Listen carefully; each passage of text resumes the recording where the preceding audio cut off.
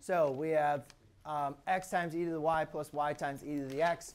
If you guys remember, if we're going to write the equation, we can see that we have two variables, right? So we're going to use implicit, Edward. So what we'll do is take d over dx on both sides. And then by taking d over dx of this expression, I'm basically taking it of every term, really.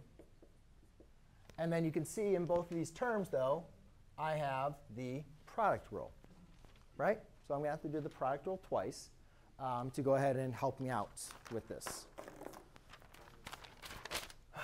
So therefore, the derivative of x is just going to be 1. Derivative, so that's times e to the y, plus x derivative of e to the y is just e to the y dy dx, plus derivative over here, derivative of y is going to be 1 dy dx times e to the x. And then the derivative of the second one is going to be plus y e to the x equals 0. Now what I can do is I'm going to, again, you want to collect all the dy dx, Carlson. So what I'll do is I will subtract my y e to the x, and I'll subtract my e to the y.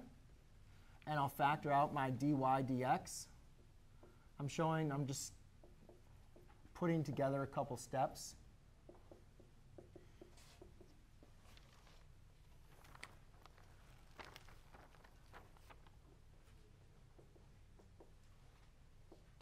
Is everybody OK with how I got to this portion right here?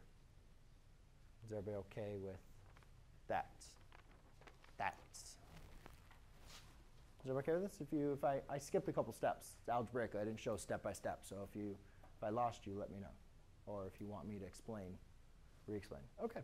So now we just solve for dy dx. So I just divide by e to the y plus e to the x.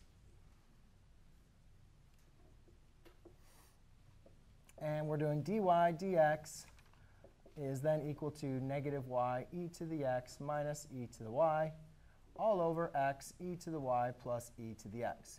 However, remember, guys, we're writing the equation through a point, 0, 1. So we could say this is our x1, this is our y1, right? But what we need is our m. So here's our derivative, which looks really crazy. But again, we want to find the derivative. We want to find this derivative at this given point, 0, 1. So therefore, I need to find my derivative for the given point, 0, 1. So therefore, all I'm simply going to do is plug in 1 in for y and 0 in for x's.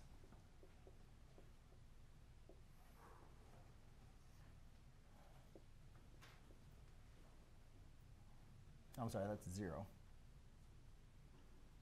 E to the 1 plus e to the 0. So remember, ladies and gentlemen, e to the 0 is going to equal 1. So what we end up having is negative 1 minus e all over 1. So I could say my m is equal to a negative 1 minus e.